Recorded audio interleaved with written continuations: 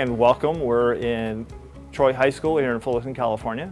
We've got a rather unique pathway because we're teaching high school students about cybersecurity. We believe that students are really never too young to start learning some of this stuff. So our very first class is as 9th graders. They're taking Advanced Placement AP Computer Science Principles. Their sophomore year, they're taking what we call A+, which is learning about computer hardware and software. Junior year, they're going to learn about networking. And then our senior year, we have a class on true cybersecurity. We'll look at case studies and we'll look at ways for an organization to be safer. Cybersecurity is important to everybody because everybody has digital information that they need to protect and keep private. But we also need hundreds of thousands of people to do cybersecurity to protect companies, to protect government, to protect our military. And so our hope is that all of our students are going to learn how to be safer themselves, but we also want to encourage lots of them to become cybersecurity professionals on their own.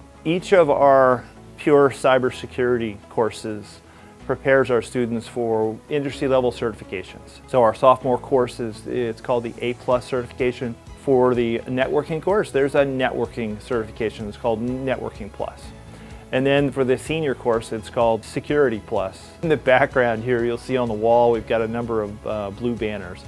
Each of those banners represents one of the 20 teams that Troy has had since 2014 that has made it to nationals. I've got 3 national championship trophies. This year we had 288 Troy students who were doing Cyber Patriot. Students really enjoy the competition aspects because it's hands-on.